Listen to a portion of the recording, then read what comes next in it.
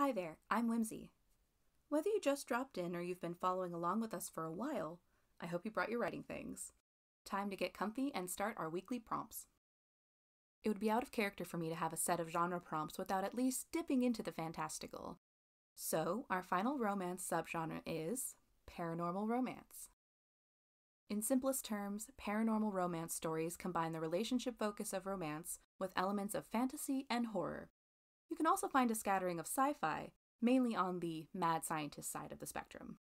Most genre elements and tropes in paranormal romance tend to come in the form of otherworldly people and supernatural creatures that populate the world and play an important role in the plot.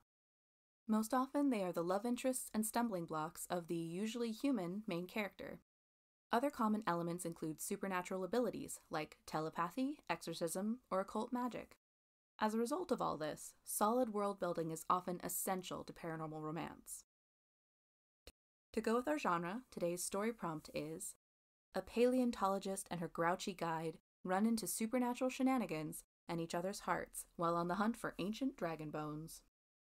Here's an image to go along with it. The sensory prompt is a strong flower perfume. And our restriction for today is write in present tense. As always, you can use as many of the prompts as you like. Try all of them if you're feeling like a challenge. Let's set a timer for 45 minutes. I'll have the prompts and image up here for 5 seconds each, so you can pause and come back.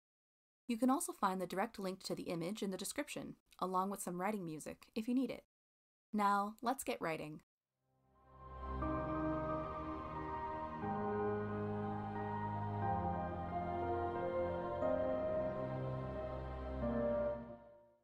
Alright, pens down and fingers off the keyboard. Nicely done.